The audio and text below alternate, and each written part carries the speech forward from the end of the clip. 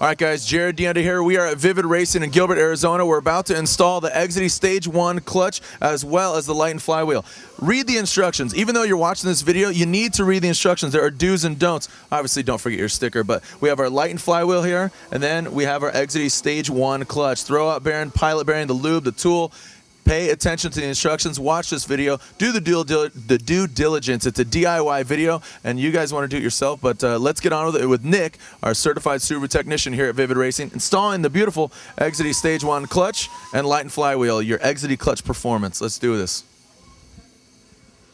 When handling any of the parts, make sure your hands are free of any grease and or material, which could therefore be transferred over to the flywheel and or clutch components.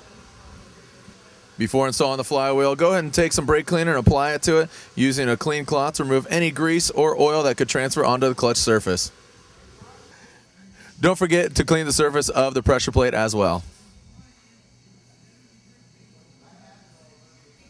Installing the dowel pins into the flywheel, you're going to want to begin by lightly tapping in and then finishing the job with a hydraulic press. The dowel pin is properly installed when 50% of the dowel pin is inside of the flywheel. To ensure no damage to the pilot bearing and flywheel, to install the pilot bearing, use a hydraulic press and make sure that the metal rests against the outer race of the pilot bearing to cause no damage to the seal of the pilot bearing. The pilot bearing is properly installed when the outer race is flush with the flywheel. Always ensure the bell housing is degreased and is free of any dust and fibers from the worn clutch that was there previously.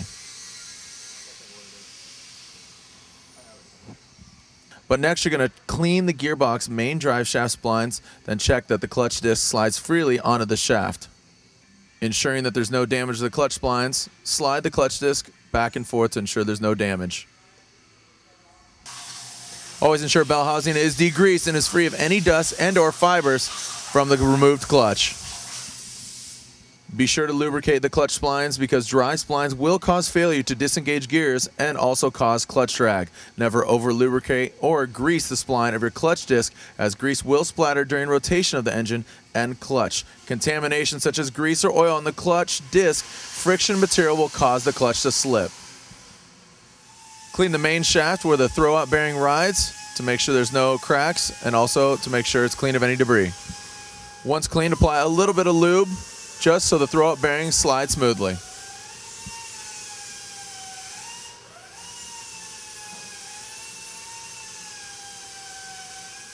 Once you've checked the clutch fork and the drive shaft for any cracks and or debris, you're going to install your throwout bearing. Installing the clutch fork into the throwout bearing, then the lightly lubed main shaft through the clutch fork, and you'll check to make sure that all parts move freely.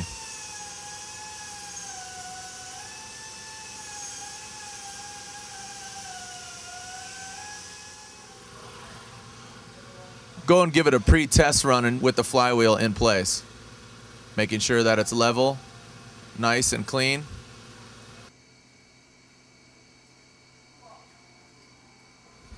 Remember, red Loctite is your friend.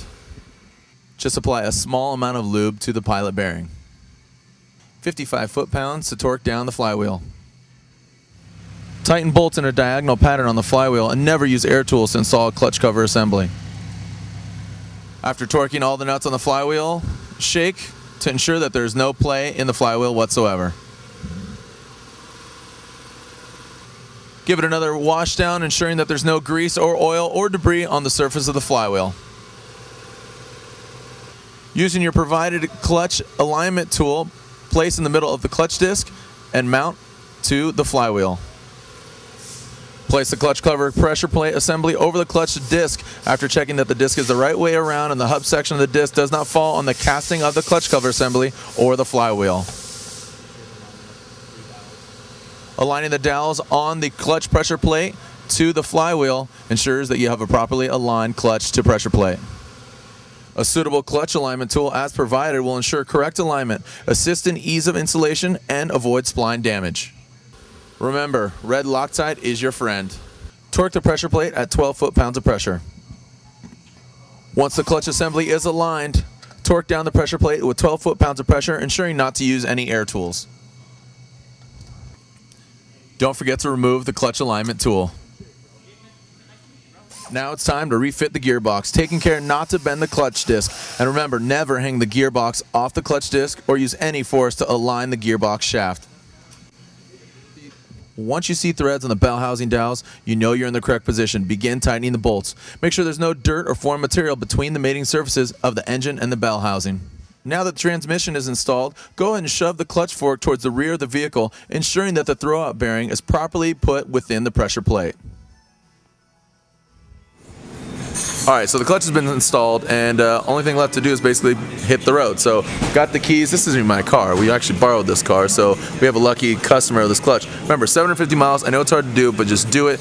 And clutch feel, the pedal feel should be about the same. I mean, it is a light and flywheel, so it's going to be higher revving, but clutch feel should be the same. So, Exedy Racing clutches, man. Check them out.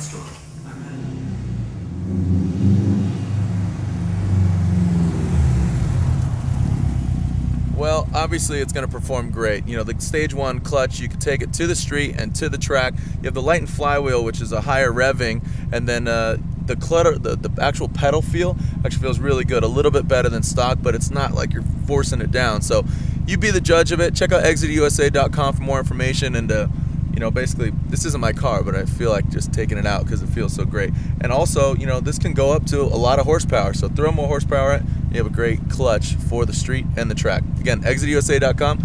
See you guys later.